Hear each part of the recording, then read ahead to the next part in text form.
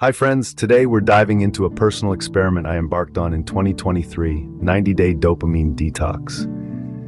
This intriguing journey explores the concept of dopamine detoxing, a cognitive behavioral therapy approach aimed at guiding you towards healthier thinking and behavior patterns. So what is dopamine, you ask? Dopamine is an integral neurotransmitter that our brain produces. It plays a major role in how we experience pleasure, motivation, mood, learning, and movement. It's like the brain's reward system, giving us a sense of satisfaction when we achieve goals or indulge in activities we enjoy. But here's the twist. Just like anything else in life, too much of a good thing isn't always good. When we consistently engage in activities that give us a quick dopamine hit, like consuming sugar, caffeine, alcohol, or even scrolling endlessly through social media, we can inadvertently train our brains to crave these quick rewards. Over time, this can lead to addictive patterns and negatively impact our mood and well-being. Enter the concept of a dopamine detox. This process involves consciously abstaining from these quick-fix activities. The goal isn't to eliminate dopamine completely. Instead, it's about resetting our brains to appreciate the more subtle, yet deeply satisfying rewards of life that we often overlook. Activities like reading a book, going for a walk, or even having a meaningful conversation can all provide a gentle dopamine release, and in turn, offer a sense of contentment that lasts much longer than the fleeting pleasure of a quick dopamine hit.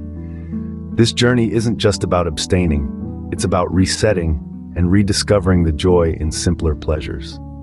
The first 30 days of the detox are about taking stock and making changes. This phase is all about self-awareness and recognizing your triggers. It's about understanding what activities in your life are causing that dopamine rush, that quick reward that leaves you feeling empty afterwards.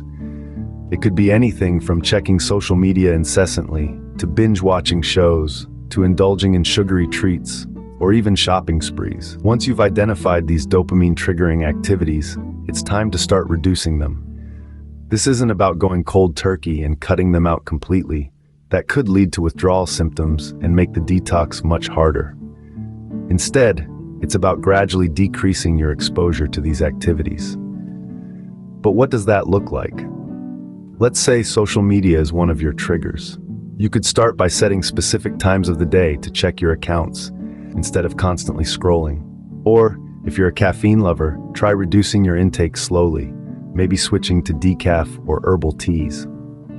Now let's talk about withdrawal symptoms. During the first 30 days, you might experience a range of emotions and reactions.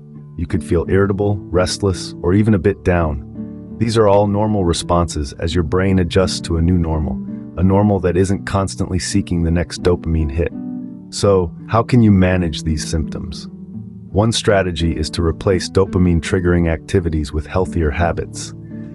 If you're used to reaching for your phone first thing in the morning, try starting your day with a mindfulness practice instead, like meditating or writing in a journal. If you're craving sweets, try eating a piece of fruit or going for a walk.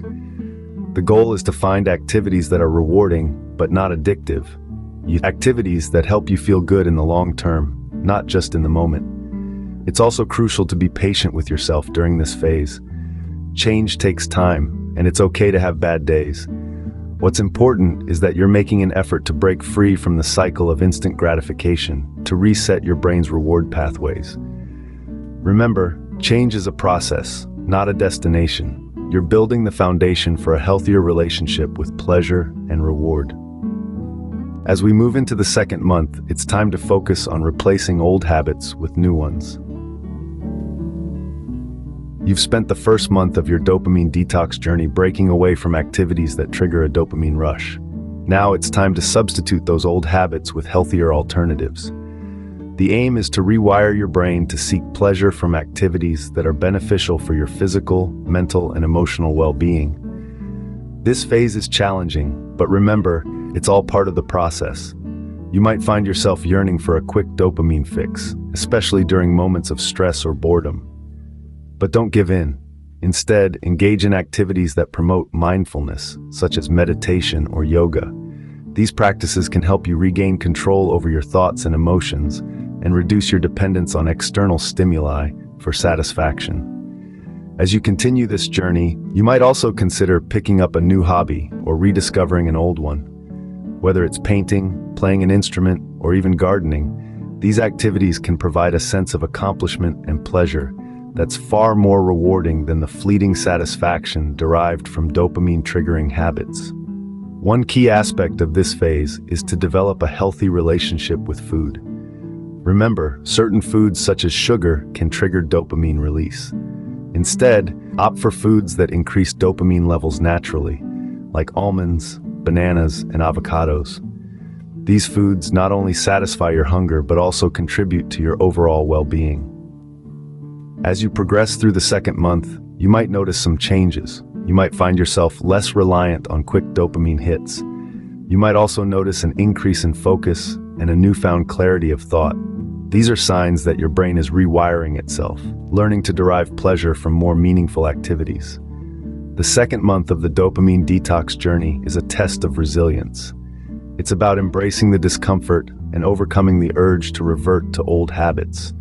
But remember, every day you choose to stick with your new habits, you're taking a step towards a more balanced lifestyle. It's also important to note that everyone's experience with dopamine detox is unique. The challenges you face and the benefits you reap may be different from that of others. So don't compare your journey with anyone else's. Instead, focus on your own progress, however small it might seem. By now, you should start to notice changes in how you perceive and pursue pleasure. Keep going. You're doing great. You've made it to the final stretch. It's time to solidify your new habits and prepare for life post-detox.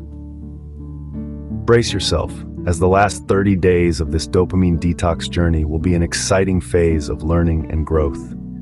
As you enter the home stretch, you've likely experienced a shift in your thinking and behavior patterns.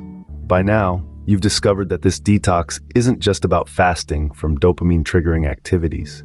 It's about developing healthier practices and learning how to self-regulate your behaviors. During these last 30 days, you're focused on maintaining these new habits. It's crucial to stay vigilant, making sure you're not falling back into old patterns.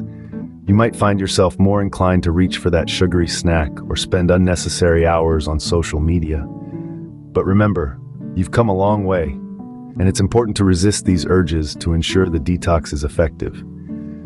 In these final days, you might also start preparing for potential triggers post-detox. It's all about planning ahead. Identify the activities or situations that previously led to excessive dopamine release, and plan how you will handle them differently. One thing that's been incredibly helpful during this phase is mindfulness practices, such as meditation. It's about achieving mental clarity and focus, which can also help you resist impulsive habits. You might also experience withdrawal symptoms as your dopamine levels return to normal. But don't worry, these symptoms are a sign that your brain is recalibrating its reward system. You might feel a bit out of sorts, but remember, it's all part of the process. These final days of the detox might be challenging, but they are also rewarding. You're not only learning to manage addictive behaviors, but also promoting a more balanced lifestyle. The benefits are numerous, from increased productivity to reduced stress and improved overall well-being. In my personal experience, this final phase was a time of introspection and growth.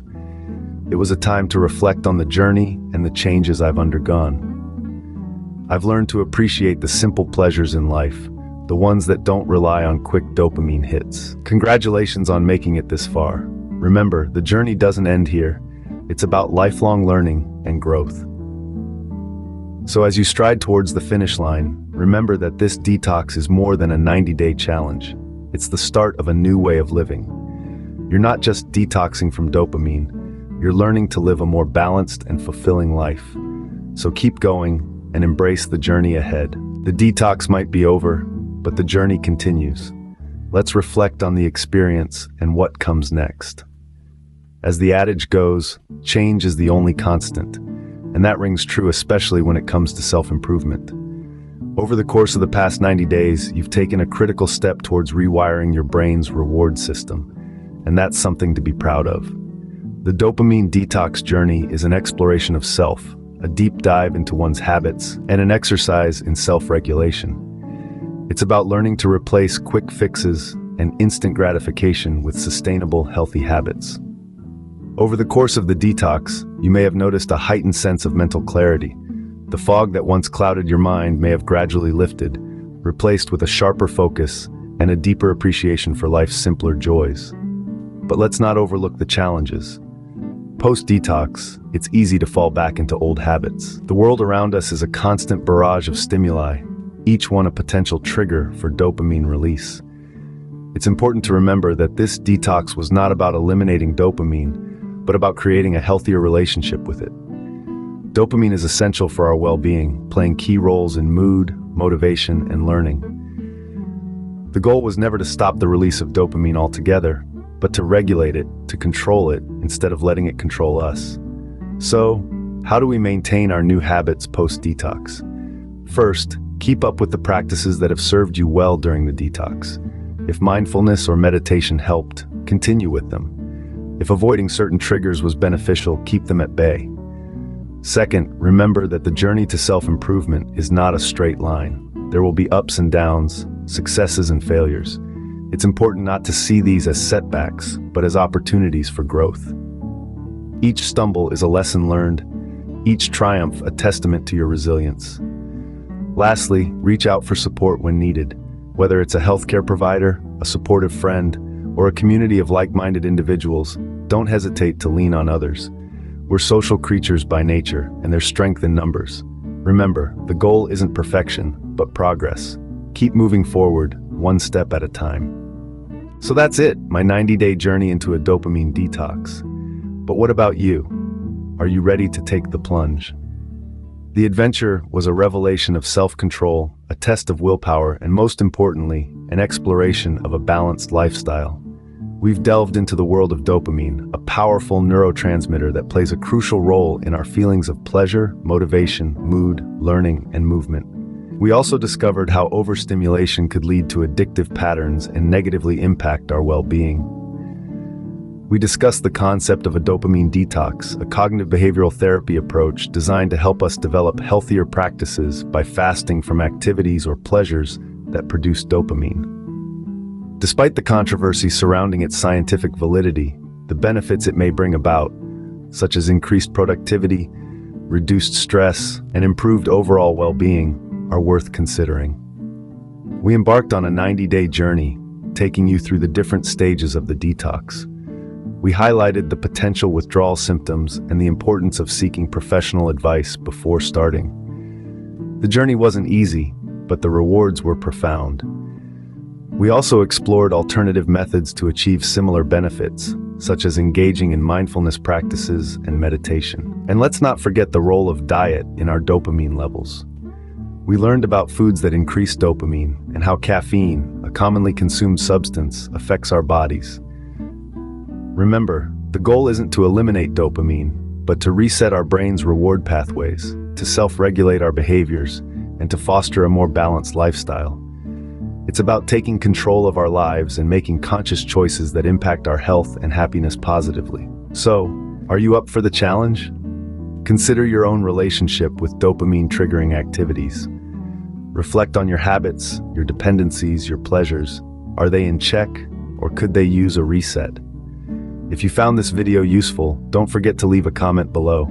Also, check out our calorie and protein calculator in the description to kickstart your fitness journey. And before you go, thank you so much for watching our video, and please make sure to subscribe to our channel. If you want to give up alcohol, watch the video on your screen next. Until next time, here's to your health and happiness.